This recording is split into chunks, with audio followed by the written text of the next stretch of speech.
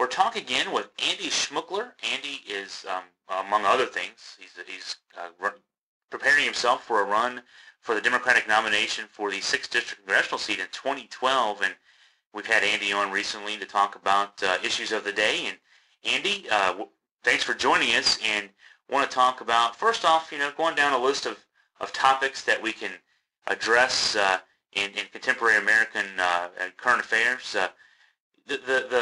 I guess that we can term them, you've termed them the three showdowns. December on the tax cut expiration, April the government shutdown that was so much discussed, and the coming one on the debt ceiling. How does that relate? You talk a lot about the elephant in the room, that concept. How does that all relate? How does that all tie in together? Well, that elephant in the room idea is about I think we have a serious national crisis about what one of our major parties has become, and about what the other major party is shrinking from its responsibility to do something about it, and maybe not even perceiving it. But what's happened is that we've got a Republican Party that uses its power in a more destructive way than anything we've ever seen from a major American party. And the only way that a force like what this Republican Party has become in recent times, and by recent times I mean at least this decade, the only way it can have power is through deception, and specifically only by deceiving a substantial part of the American people about what it really is. Nobody would, the number of people who are benefiting from how they are conducting themselves is very, very small, but the number of people who give their allegiance to it is quite substantial. They are a major party, and in the last election they did just fine. But those people, if they knew how that power that they're entrusting their political leaders to was being used, and how it's hollowing out the country that they love, and taking power away from them, and taking wealth away from them, and making them and their children's lives less secure, they would never give that power away. So they need to deceive in order to do it. And the conclusion from that is that the way that we can protect ourselves against this power is if we can find a way to undeceive the people who have been deceived. And I think most of the American people don't realize that the abuse of power from the Republicans is so extraordinary. I mean, we see things on a daily basis which, if they'd happened in the 70s or 80s or 60s or 50s, I mean, people would just have been appalled, but they've become normal, and I'm not sure how many people realize how extraordinary some of these things are. And one of the extraordinary things is that the Republican Party and these showdowns that you were mentioning last December with the question of the expiration or extension of the Bush tax cuts, then this spring, I guess March, April, about whether the government would be shut down because of a lack of a budget deal, and now with the even more dangerous situation of allowing the debt ceiling not to be raised. What the Republicans have basically done in each case is to say, they make demands, and they say, if these demands aren't met, we will hurt the country. It would have been bad for the country back in December to allow all the Bush tax cuts to expire. It would have been bad just because we're in this very deep recession, and a tax cut would have been a blow to our very fragile recovery. So it was a case of, if you don't give us what we want, we will hurt the country. Now, what they wanted was to allow, everybody agreed that the middle class tax cuts should be extended.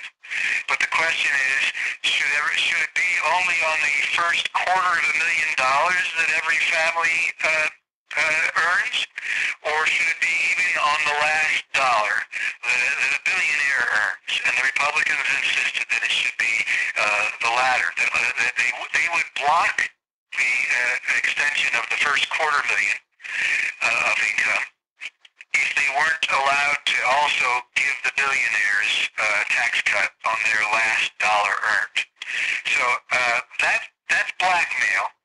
It isn't a part of the American political tradition for a political party to say, meet my demands or I'll hurt the country.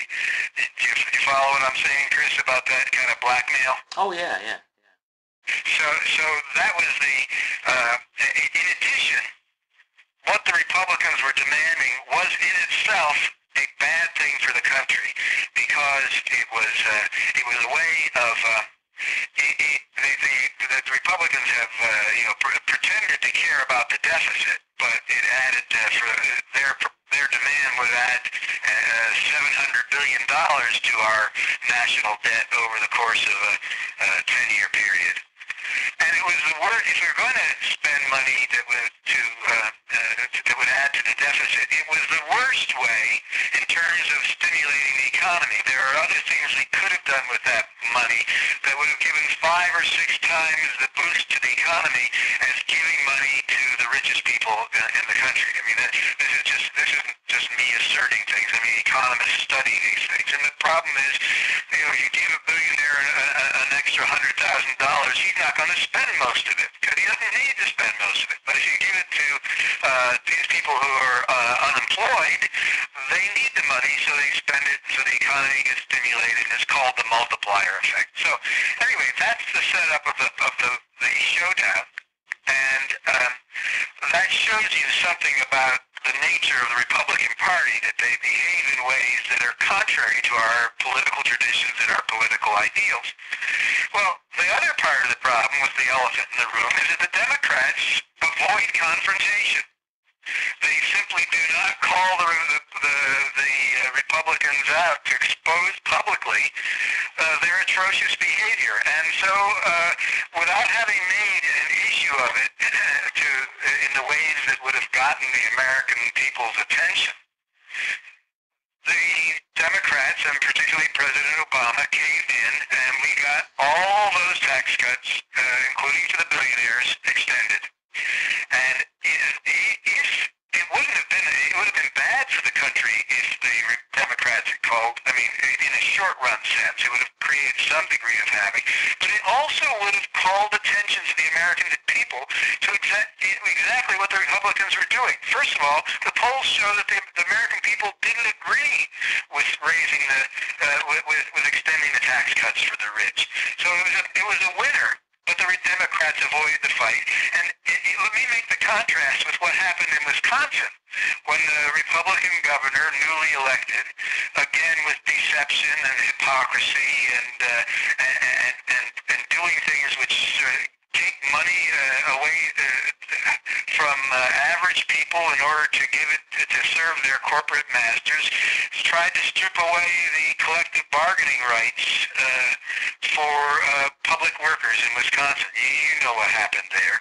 What happened was that the people stood up, the Democrats in office stood up and made the situation into a crisis such that we had time as a nation to look at what was going on. And Wisconsin had time as an electorate of that state to look at what was going on. And the numbers in the polls shifted markedly. They saw what was happening.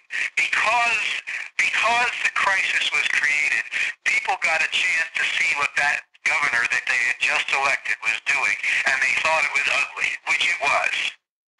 And that changed the public opinion, and I think that there's going to be, with these recall elections, that shift in public opinion is going to have real political effects that are good for Wisconsin, because what the Republicans are up to is not good for the nation as a whole, for Wisconsin as a whole, for the American people as a whole. That's what happens when you allow a crisis to develop. But the Democrats capitulate rather than have a confrontation, and this is what they've been doing pretty much, since the misdeeds and crimes of the Bush administration first surfaced, the Democrats have avoided confrontation. And then, so Obama says, well, it's tempting not to say you're not going to negotiate with hostage takers, but in this case, the hostages would have, were the American people, and they would have been harmed. Well, that's true. But there's a reason why people don't negotiate with hostage takers. If you do it, if you give in to their demands, that teaches the hostage takers that blackmail works. And so we came a few months later to the next showdown, which is the government going to be shut down, which is not good for the American people. We found that out back in the 90s. People don't like it. There are good reasons not to like it. But the Republicans, again, were saying, if you don't give us what we want, we're going to hurt the country. Again, a very un-American way of behaving in our democracy. But again, the Democrats avoided the shutdown by agreeing to the Republicans' demands. And again, the Republicans' demands were really not good for the country. According to the Congressional Budget Office, it means it's going to cost the American economy, which the greatest problem we have is unemployment. It's going to eliminate another 400,000 jobs because of the destructive kinds of cuts that the Republicans were insisting on, which, by the way, the cuts themselves were at the expense of average Americans and of the most vulnerable Americans.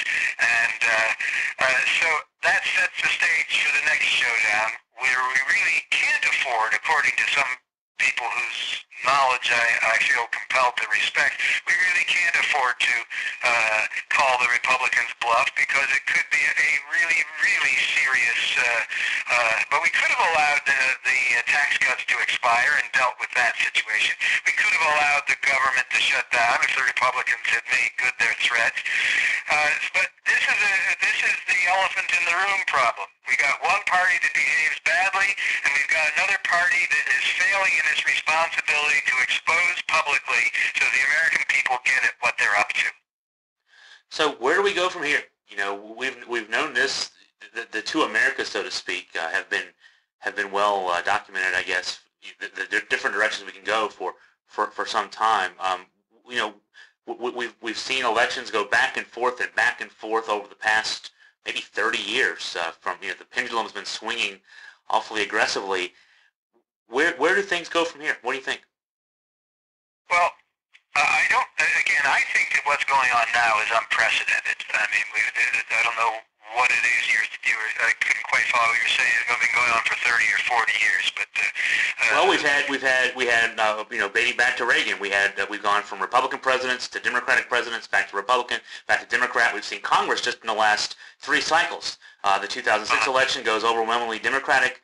2008 election goes well for Democrats. Obviously, 10 we reverse track back. The American electorate doesn't seem to be able to coalesce around a direction, and that's that. Well,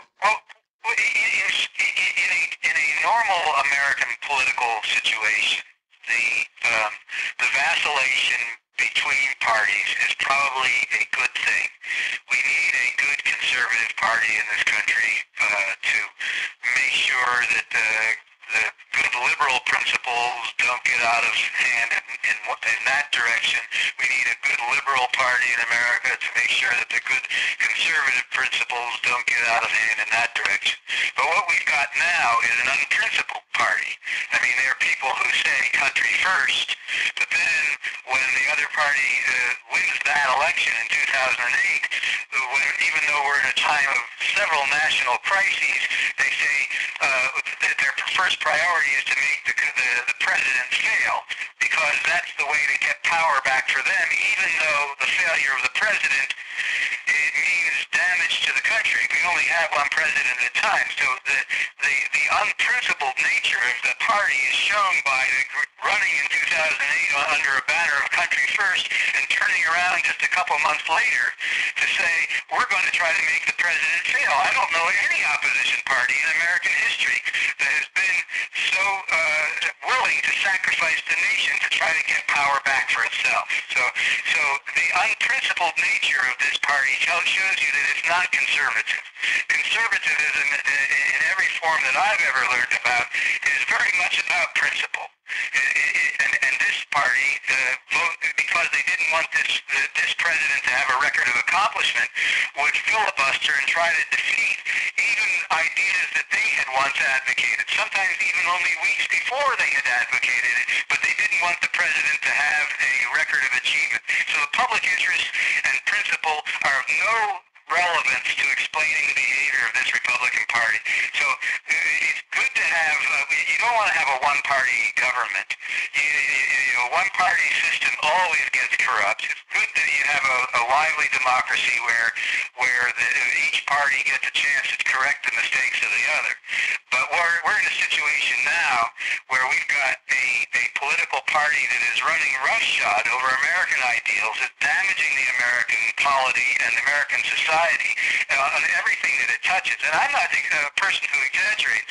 I have been considered a very, sort of moderate and thoughtful guy. I'm 65 years old, and I was considered by the audience around Harrisonburg, where I was on the radio, wishy-washy because I would see two sides of every issue.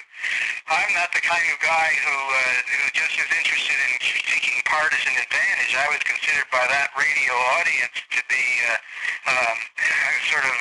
I wrote a book whose subtitle was How to Bridge the Divide. So if I'm talking like this, I should have some credibility. This is an extraordinary moment in American history, and our basic values and ideals are as great a threat right now as at any time in our history, and it's because one party has become so destructive, and the other party is afraid to stand and fight. So how does that get rectified? And you mentioned the example of Wisconsin and Democrats there, taking a different approach instead of being more conciliatory. They stood up and fought. Is there a lesson there to be learned, state by state on the national level by Democrats who do seem to be much more willing to acquiesce, whereas Republicans, whatever their motives might be, and of course the motive of any party is to get people elected, but their motive, they seem to stick to their game plan a lot better than Democrats do, I guess we could say. Well, in terms of what we can do, I've asked myself that question, and I'm doing the thing that I thought was in my power to do, and I invite everybody who sees what I see in the country to take on the same thing. The secret to taking the power away, the shaft that leads to the power core of this Death Star is to speak the truth, to expose publicly what the Republicans are up to. And there are all kinds of ways that people can do that. You can do it, well, you can help out my campaign, but that's really not, that's not my, the emphasis. This isn't about me. This is about the need to have a learning process. You can write letters to the editors. You can speak to your conservative neighbor in some gentle way and say, isn't there something wrong with threatening to I'll hurt the country if you don't give me my demands? Is that the American way? And just sort of let that sit there. Or you can recruit other people who also see it to take on the job of finding every opportunity to speak out about the elephant in the room and to use the social networking technologies of our time to make some of these messages go viral. And I'm going to try to be doing that in my campaign. And then there's finding the particular issues that people really resonate with. In Wisconsin, the issue of collective bargaining rights for public workers went very deep into the Wisconsin set of values. They had a history there with that.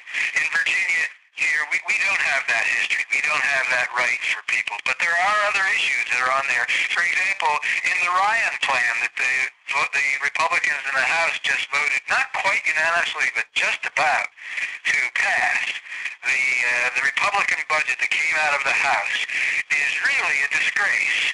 It pretends to be reforming Medicare, but it's really destroying it. I'm not making this up. I mean, beginning in 10 years, they will begin to shift the burden of health care of older Americans onto those older Americans.